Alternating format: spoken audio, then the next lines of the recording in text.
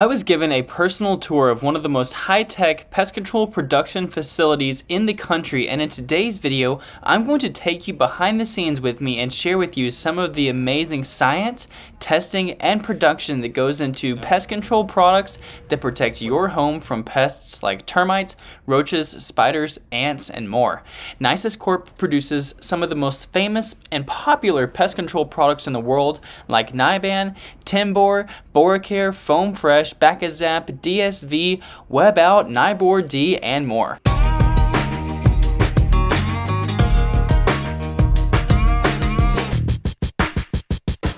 You know those wood poles that stick out of the ground that hold up your telephone, internet, electricity that goes to your house? Each one of those poles are treated with products that prevent them from decaying and breaking down over time so that the pole doesn't fall over in the middle of the night.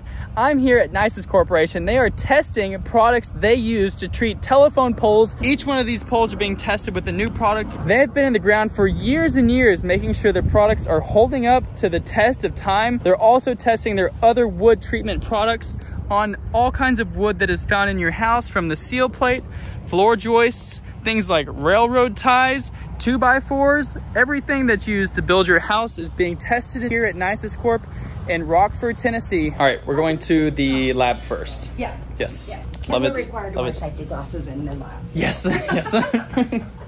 I'm supposed to be wearing safety glasses doing a lot of my sprays, so I'm working on that as well. So this is our research and development lab, and this is where we do all of our innovation work, creating new products and coming up with new ideas, and it all happens here. We mix it and we make it. Wow. And we have a couple things mixing right now. No. What's specifically mixing?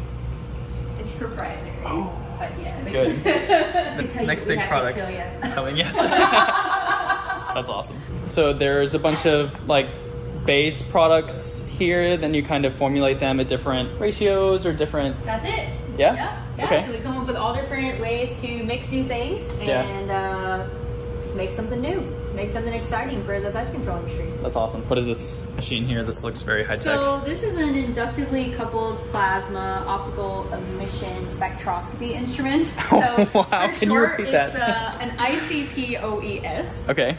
So we use this for elemental analysis, and it can help us give elemental breakdown of any of the things that we make. Wow. So right now, over in the corner, one of our analysts, Cameron, is working on Niban. So he's actually extracting the active ingredient out of our Niban granule, and he's getting ready to analyze that on our titrators. Wow, that's amazing. So there's Niban granules inside. There is. Beakers. Yep. Let me see. Make sure it's not too hot. So you can lift it up, and you can actually see the Niban granules in the bottom. That's amazing. I love it. That stuff looks familiar. Yeah. Yes. What's the most expensive piece of equipment in this room? Definitely. Oh, it's probably a tie. It's probably a tie between the particle size analyzer and the HPLC UV Vis. Okay, that's the particle analyzer. Is this guy in the corner? Yeah, the particle size analyzer is this guy right here with the flow sink. Okay. Yeah, that one. These are about tied at around $60,000. Wow. That's awesome. But the ICP-OES is the most expensive one. That was in the other room? That was in the R&D lab, yeah. Okay, that one's closer to around $90,000. That's what you're paying for when you buy Niban. Years of research, expensive products. Yes. Yeah, you couldn't make it at home for that price. No. I'm not sure you'd want to. All right. Here's one of our finished product aisles, and you can see the bottom row is usually where we pick boxes to fill orders. So that's why the wrap is kind of torn, because we grab individual items off of the bottom shelf. Yep. To fill orders. Love it. I got a question for you guys. So your facility reminds me of some factories we have to do a regular monthly pest control service on. So do you guys have a regular pest control service here?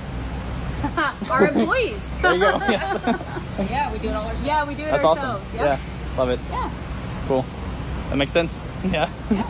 Do it in-house. You can definitely tell what our top sellers are, because you'll see like whole aisles dedicated. So this is my goodness. a Niban aisle. Wow. Straight through. So much Niban. This is the Boracare aisle. Yes. Yep. Whole aisle. Boracare. Yeah, it's amazing. Yeah. This is our flagship product, so this is the very first thing developed on us. That's right. Really? Yeah, one of the first ones. This one and Niban. Yeah, those are the first ones. Yeah. Yeah. I remember one of the first products I ever used when I started working for a pest control company in Alabama was a boar care, doing mold sprays in the crawl space. Yeah, very good. Yeah. It's a staple in the industry. Packaging peanuts, a necessity. Yes. Lots of logistics you don't think about. Yeah. This is the end all be all for like drain. Yes. There's no drain flies around here. That's right. That's right. So these are all raw materials. So this is all some of our borates that go into our boats. Okay. Yeah. Do you guys actually have rail coming in, dropping off? Yes, but you can. Oh, so you've actually treated these? Yes. Okay. I'm gonna walk down here and take a look. So. More things up here, so don't get hurt. Don't get hurt. We don't have to break your leg. Yeah. All these borate products that they use, they're incredibly efficient at preserving wood. Like I said in other videos, 30 years or more of protection. So they have that darker color ones here, lighter color ones here. These are just different products they've used, but it looks like to me they're all doing great. It just rained here, so some of them still look wet, but this is really, really cool. I mean, it's crazy. There's actually a train that comes in and delivers product and takes it away. And they're treating the wood on the railroad ties that is actually being used in their business. So they're kind of putting their money where their mouth is, which is great. After admiring their beautiful saltwater aquarium, I got to sit down with the president of Nisus Corporation, Loyd Barrett, and here are some of the highlights of the discussion. Nice to meet you. Nice to meet you. So just introduce yourself really quick, and then tell me what you do here at Nisus. And my name is Loyd Barrett. I'm with Nisus Corporation. I'm the president and CEO of Nisus Corporation. All I do is just make sure that everybody gets a chance to do what they love to do. So that's basically what I do. I have great people that work for me and work for the organization, and I could not do it without them. I guess it's something that my nature of being able to get out there with the folks to be able to do the right thing, and I got great people that make that happen. That's awesome, Lee. Yeah. How long have you been the president? Ooh, it seems like a long time, but it's not a long time. Been the president since October of 21. Okay. Yes. And prior to that, I was the divisional vice president for the pest control side of our business. Okay. So you worked your way up within the Nisus. Yes, I have. That's awesome. Yes. No, it's been a pleasure. Yeah. I'm always a big proponent of promoting internally. Right. We do the same thing here. I mean, we like the opportunities to make sure that for those who bring or add things to our business, to make sure that they understand that there's growth within the company. Mm-hmm. And Nisus Corporation has always been that opportunity. I mean, I've had different roles, different positions, and it's an opportunity to learn, an opportunity to kind of pivot and understand different marketplaces. But we have, in the last 6-7 months, we have added some new people from the outside, but it's a big family. It's a big family that understands exactly what we're trying to do and how we're trying to do it, and they do it well. The new people have been doing a phenomenal job. Yeah. Phenomenal job. I was told earlier you guys have about 70 employees here in total. Correct. Which I didn't really know exactly how many you would have, but it seems like a low number, which is surprising considering how big Nisus is of a entity inside the pest control industry, product industry. It's like one of the big players, and it's a small team, but it is a small team in the big scale of things, right? It's a very effective team. Yeah. The great thing about this is that most of that team is probably in production. We have a phenomenal sales staff.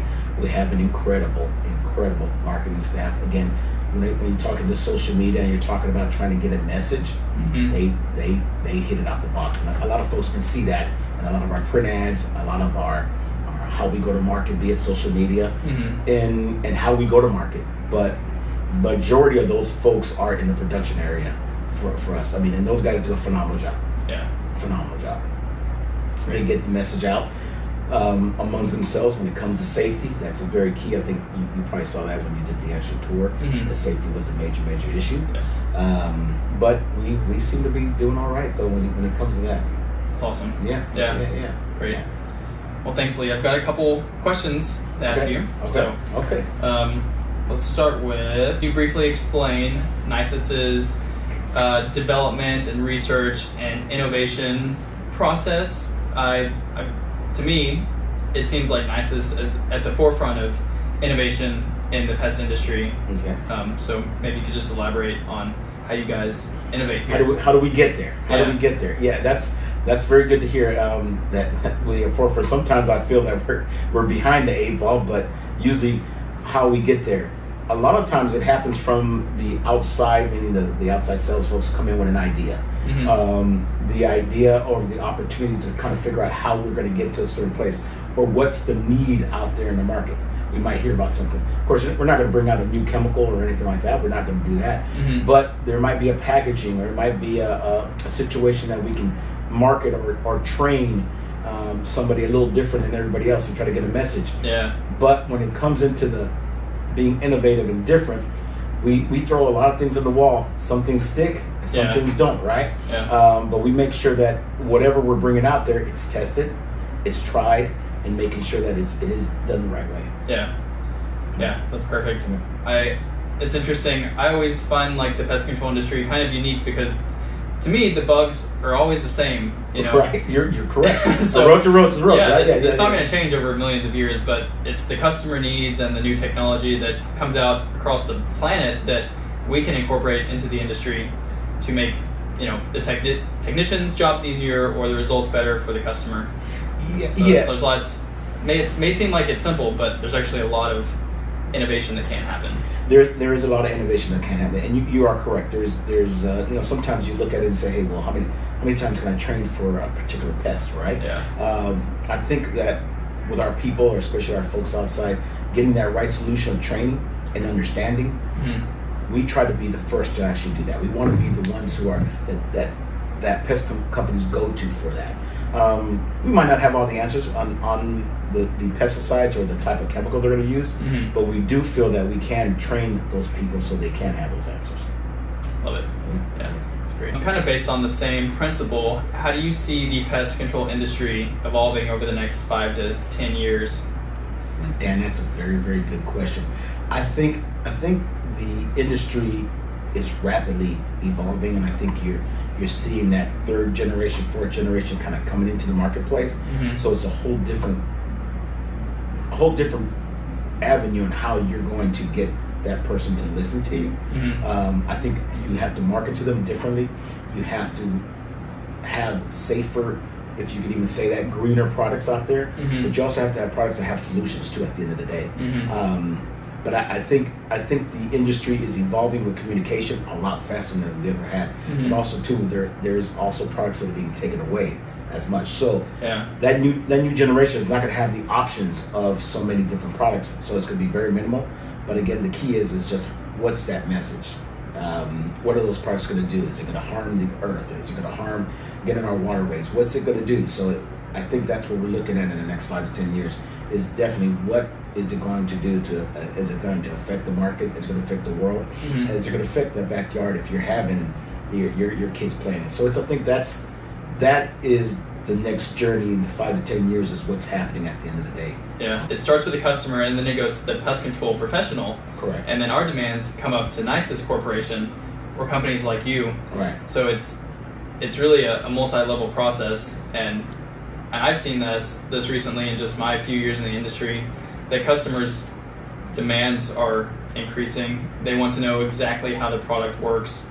They want to know exactly how it affects things that aren't the pests, like how does it affect my plants, or how does it affect my pets, Correct. Or the butterflies and bees, So and you make a very good point. It's at the end, sometimes it hits you first, or sometimes it hits the manufacturer, but it hits the pest control operator first, and then now the manufacturer has to make a decision on, hey, what are we willing to do? What do we need to do?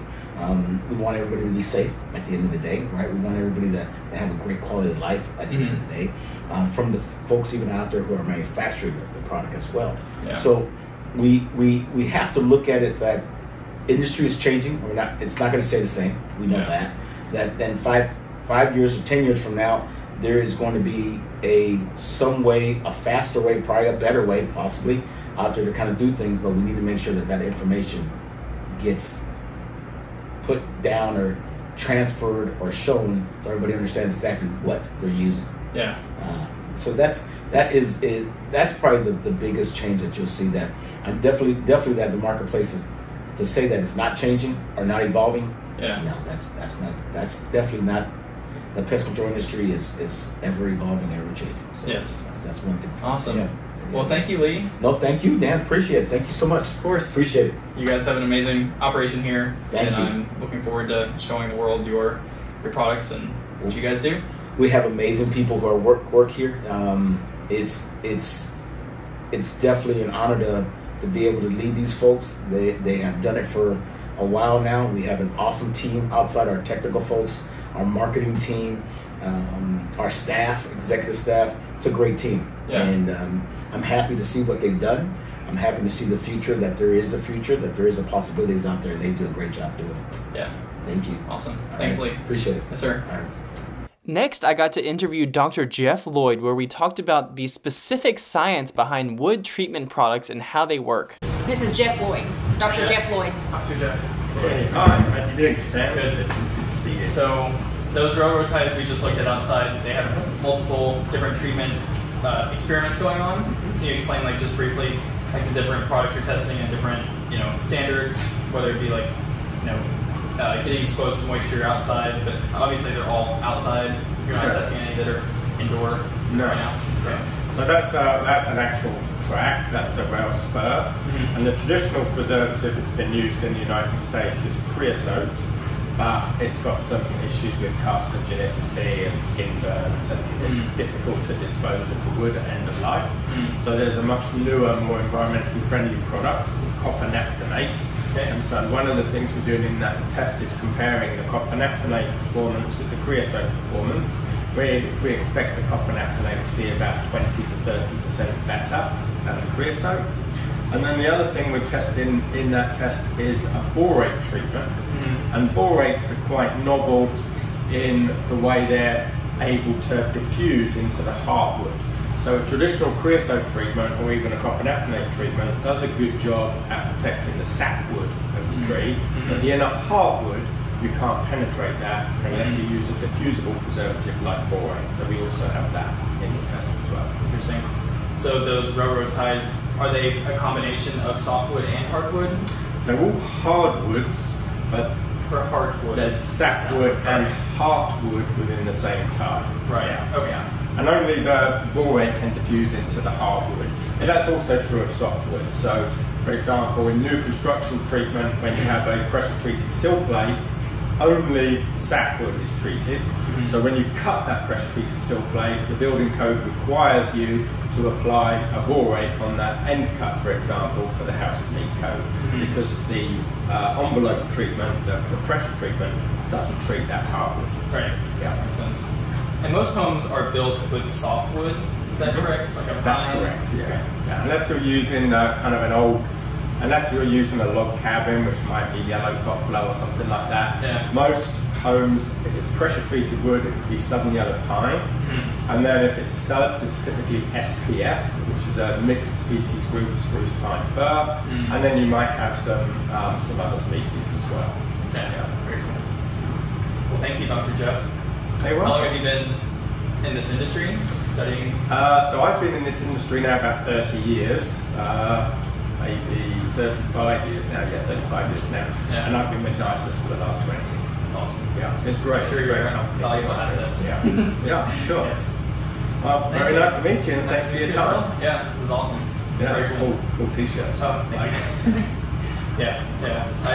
I think you have more industry experience than I have life experience. Oh, there you go. Yeah, that's probably, I'm getting a little bit grey. Yeah. Awesome. Cool. That's great. Yeah, I think that's great. Perfect. Thank you, Jeff. I appreciate you doing that. The other thing to look at out there, if you're interested, the blocks